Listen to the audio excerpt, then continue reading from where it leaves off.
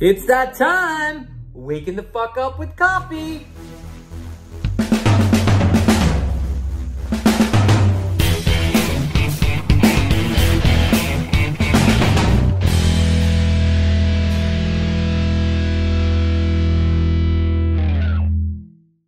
Well, I'm back, and I know I haven't done one of these in a while because we've been busy with our podcast, The Caffeinated Couple. So I'd like to thank all those that have been watching it and listening to it, because it's a podcast and sometimes a video. And for those that haven't subscribed yet or haven't watched it, wake the fuck up and go over and watch it.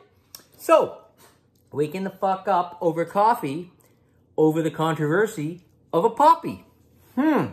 So, yes, it's been flying around social media, and I talked about this in a podcast the other day, and for some reason, I'm still stuck on it because it keeps playing on my mind.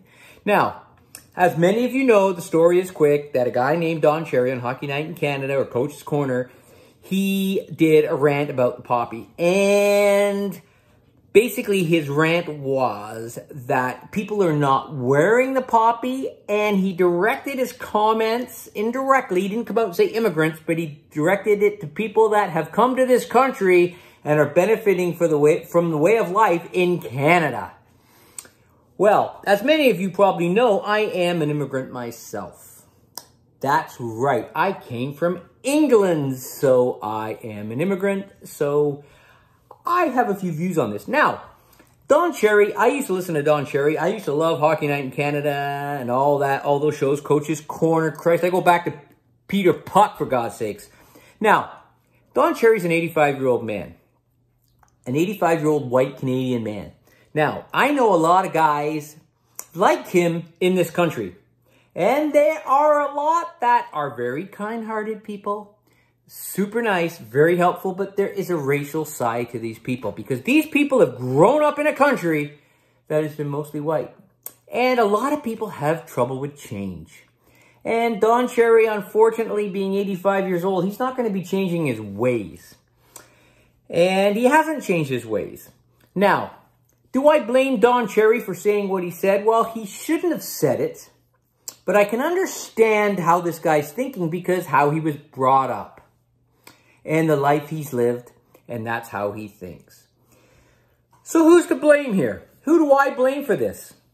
Well, I think who needs to wake the fuck up, it's Sportsnet. Because Sportsnet put him on, and everybody knows that Don Cherry has a history of saying stuff like this. He shot his mouth off about women in the past, and, you know, Russian hockey players, the Czechs, the Swedes. He never liked the Swedes. So we knew what he was like. But they stuck him in there anyways. It's like, oh, we know it's going to go off again, but when, I don't know, but let's hire him and give him a job. Well, I think they screwed up. So now they've gone and fired him.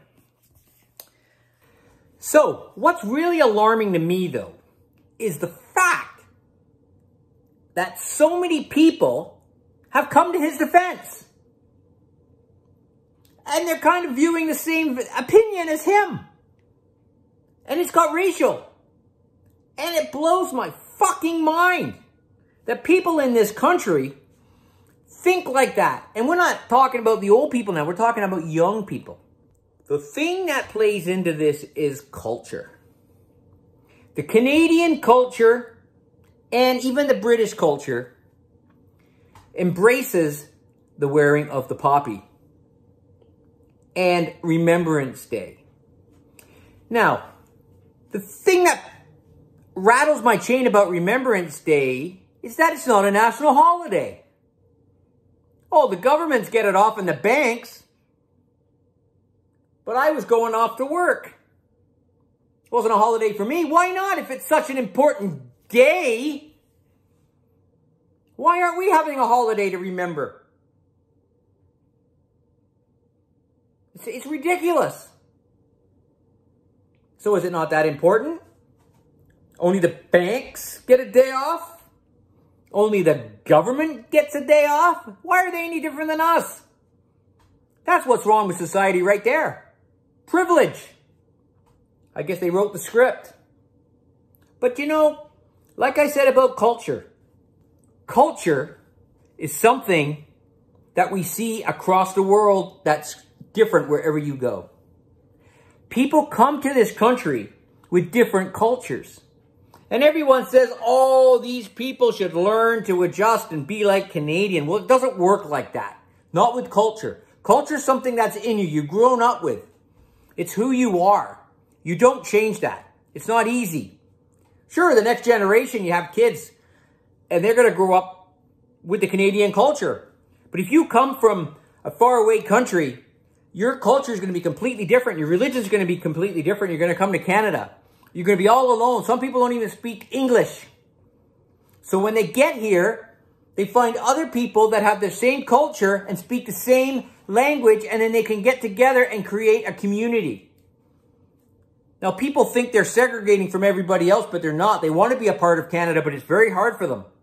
You come from China, let's say, and you don't speak English. What are you going to do? If you find out someone down the street speaks Chinese, or there's a club down the street that's Chinese, you're going to go. Because you're going to get what you want. You're going to get that community feeling. And that's what culture is. So some of these people come from these countries and they don't know what the poppy thing is. So you expect to educate them on that? It's something you grew up with. That's why you wear a poppy. Your mom bought you a poppy, your dad bought you a poppy, your grandpa maybe bought you a poppy. That's how you understood it. And that's why you still carry on the tradition. Same reason you put up a freaking Christmas tree. Because you did it for all your life. That's why you put it up. You either put it up because you're a Christian or you think it looks nice. So don't expect a Muslim to put up a Christmas tree. And because he doesn't put up a Christmas tree, doesn't mean he doesn't dislike your culture. It's not his. And he's learning. You know what? Maybe in 5 or 10 years he will put up a tree because he's got to learn the culture. So before you go on your freaking Facebook rants about, oh, fucking Don Cherry's so great and the way he thinks is so great, stop and think what you're saying. Put some thought into it. And don't be an idiot. You know, Canada has this underbelly of racial tone. And I don't like it. You see it. You go read the posts. Go read the Facebook post. The way people are commenting is disgusting. Well, there's my 2 cents. And I did buy a poppy this year. And I lost it. I lost it actually on Remembrance Day, believe it or not. I never had it for 11 o'clock. But you know, it doesn't matter. For me, it's with me all the time. I'm from England. My family lived in the bombings. They lived in London. My nan used to wear a gas mask up to the store to buy the daily food. And she carried the gas mask because in case the sirens went off, she'd have to put it on. And when there was a warning, the sirens would go off. They would put the kids under the dining room table. So you know what? It's not about wearing a poppy. It's about remembering. And we remember. And there's people out there that probably don't have any connection to it at all. So, you know, I can understand. But you know what? There's a lot of things I didn't understand in the past about certain things. And now I do. You learn. And we support each other and we learn together. And that's the key here. That's how you build a community. You help people and you support people. You don't go on Facebook and fucking rant.